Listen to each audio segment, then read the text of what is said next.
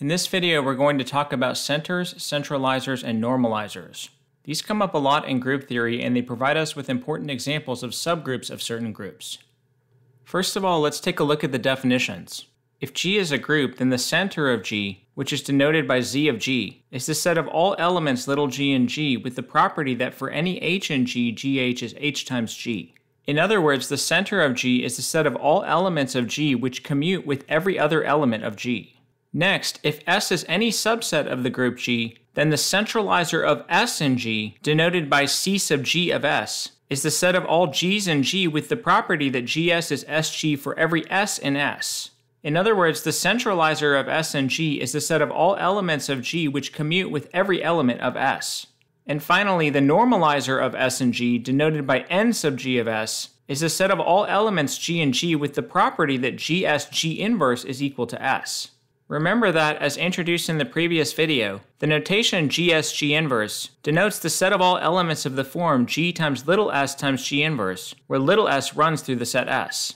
Now, let's make a few basic observations about these sets. First of all, you may have already noticed that the center of G is always a subset of the centralizer of S in G, because the requirement for G to be an element of the center is that it has to commute with everything in G. So if S is any subset of G and G is any element of the center, it's also definitely going to be an element of the centralizer of S in G. Secondly, it's not difficult to see that for any set S in G, the centralizer of S in G is a subset of the normalizer of S in G. And to see why that's true, suppose that little g is any element of the centralizer of S in G. Then by definition, G commutes with every element of S. So for any S in S, GS is S times G. But right multiplying this equation by G inverse gives that GS G inverse is S. And so, by the definition of GS G inverse, and using the fact that G times little s G inverse is S for every S in S, we see that this set is precisely equal to S. This shows that every element of the centralizer of S in G also qualifies to be an element of the normalizer of S in G, so that the centralizer is contained in the normalizer. Another pretty easy observation here is that the center of G is equal to the centralizer of G in G, and you can see that right away just by comparing the two definitions here. Next, it's also easy to see, since the identity element in any group commutes with every other element of the group, that the identity element is always an element of the center of any group. And next, if you have any group G in any subgroup H of G, then to say that H is a normal subgroup of G is exactly the same as saying that the normalizer of H in G is equal to all of G. That follows directly from the definition of normal subgroup, together with the equivalent conditions for normality that we proved in the previous video. And finally, if G is an abelian group, then everything commutes with everything else, so it's trivially true that the center of G is all of G. And because of the containments that we've already proven, that forces C sub G of S and N sub G of S to equal G for every subset S of G. So in the abelian case, there's nothing interesting going on with these definitions. The main theorem that I want to prove for you in this video is that for any group G and for any subset S of G, the center of G is always a subgroup of the centralizer of S in G, which is always a subgroup of the normalizer of S in G, which is always a subgroup of G. Keep in mind that we've already proved that as sets, each one of these sets is contained in the set to the right of it. So the only thing that we really need to prove here is that the center, the centralizer, and the normalizer are all subgroups of G. We'll start by proving that the normalizer of any set S in G is a subgroup of G. And to do that, we'll use the subgroup criteria. So first of all, we want to prove that the normalizer of any set in G is not empty. But remember that we said that for any group G, the identity is an element of the center, and the center is a subset of the normalizer. So the identity element is an element of the normalizer of S and G for any group G and for any subset S and G, which means that the normalizer is always non-empty. Next, we want to show that the normalizer is closed under multiplication. So let's suppose that G and H are two elements of N sub G of S. And let's think about what happens when we conjugate the set S by the element GH. By definition, we get the set of all elements of the form GH times S times GH inverse where S runs through S.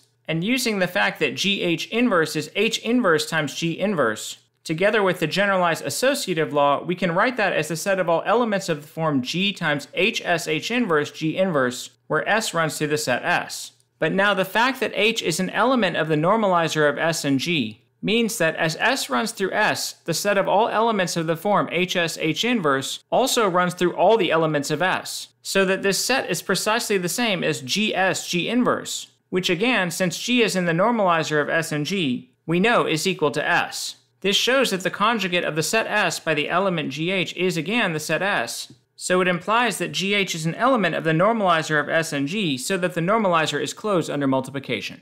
Finally, to prove that the normalizer is closed under taking inverses, let's suppose that G is any element of the normalizer so that G times S times G inverse is equal to S. Now what we'd like to show is that G inverse times S times G is equal to S, and this step is a tiny bit trickier than the previous steps. We're going to show that G inverse SG is equal to S by first showing that S is a subset of that set and then showing the reverse inclusion. So first of all, for any element little s in S, the fact that G inverse is equal to S means that little g times little s times G inverse is equal to S prime for some S prime in the set S. And left multiplying by G inverse and then right multiplying by G gives that G inverse S prime G is equal to S. Well, that shows that S is an element of the set G inverse SG. So it gives us the inclusion that the set S is a subset of the set G inverse times SG. Now, to show the reverse inclusion, let's suppose that S is any element of S. Well then, again, using the fact that G inverse is equal to S, there must exist an element S prime in S with the property that G times S prime times G inverse is equal to S. And now left multiplying by G inverse and right multiplying by G gives that G inverse SG is equal to S prime. So this shows that if we start from any element little s in S and we conjugate it by G inverse, we land back in S. And that gives us the reverse inclusion that G inverse SG is a subset of S. Now that we have both of these inclusions, we conclude that G inverse SG is equal to S, and that's the same as saying that G inverse is an element of the normalizer of S and G. So that proves that the normalizer is closed under taking inverses. Finally, since we have a subset of our group which is non-empty, closed under multiplication, and closed under taking inverses, we can conclude immediately from the subgroup criterion that the normalizer of S and G is in fact a subgroup of G.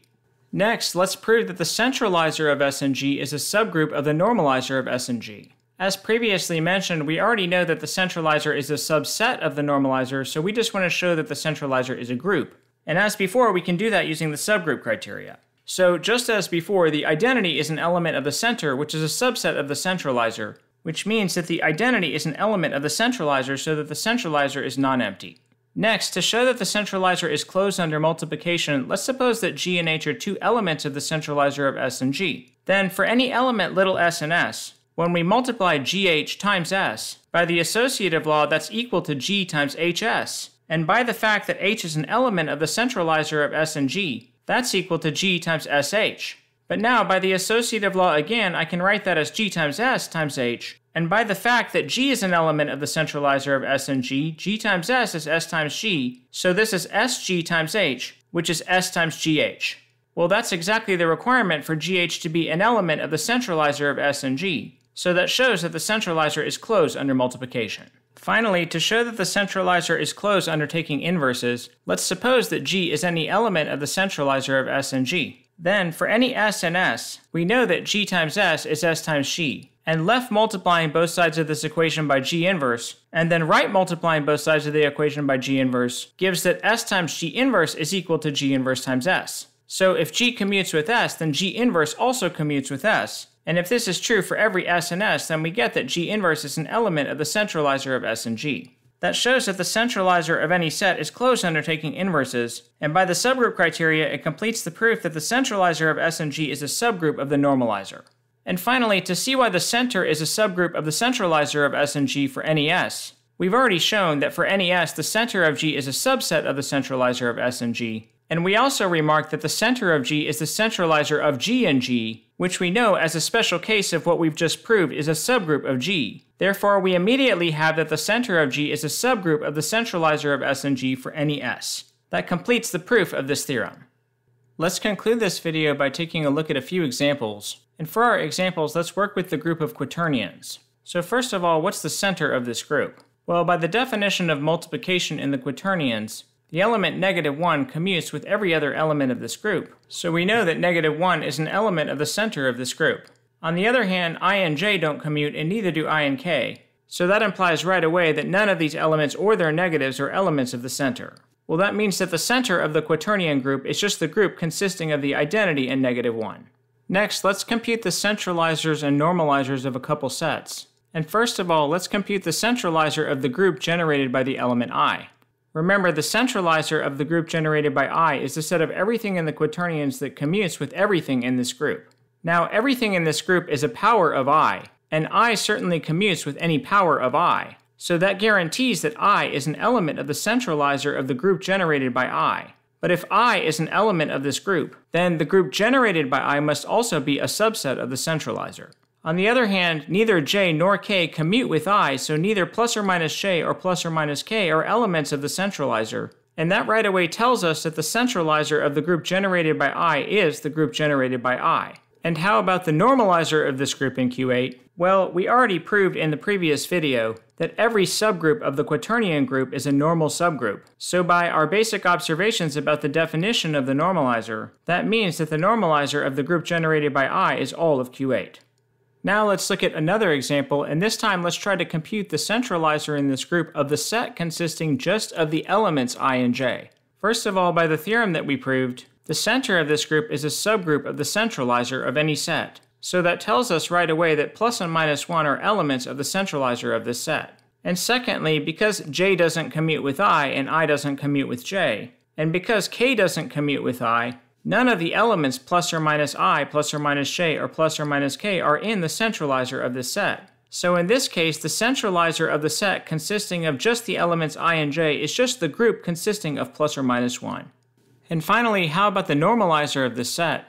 Well, we know that the centralizer is a subgroup of the normalizer, so that tells us that plus and minus 1 are elements of the normalizer of the set. Now, to decide whether or not plus or minus I are elements of the normalizer, let's think about what happens when we conjugate the element j by the element I. Using the rules for working with quaternions, first I can multiply the I and j together, which gives me k, and then I can multiply the k and the I together, which gives me j, and I conclude that the conjugate of j by I is negative j, but negative j is not an element of the original set. Now, it would be essentially the same calculation if I replaced I by negative I here, since negative 1 commutes with everything, so the two negative 1s would come out front and multiply together to give a 1. So I can conclude based on this calculation that plus and minus I are not elements of the normalizer of this set. Now, a very similar argument shows that plus and minus j and plus and minus k are also not elements of the normalizer of this set. So that leaves me with the conclusion in this case that the normalizer of this set is the group consisting of the elements plus or minus 1. Okay, well, that's the end of this video. Thank you for watching. In the next video, finally, we're going to get to talking about quotient groups.